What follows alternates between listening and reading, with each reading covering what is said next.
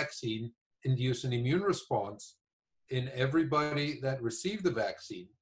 And that immune response generates the kind of antibodies that one would hope to generate, antibodies that can neutralize the virus, and that we can get to levels of antibodies that are those seen in people who've been infected with SARS-CoV-2, or in fact, even exceed those levels.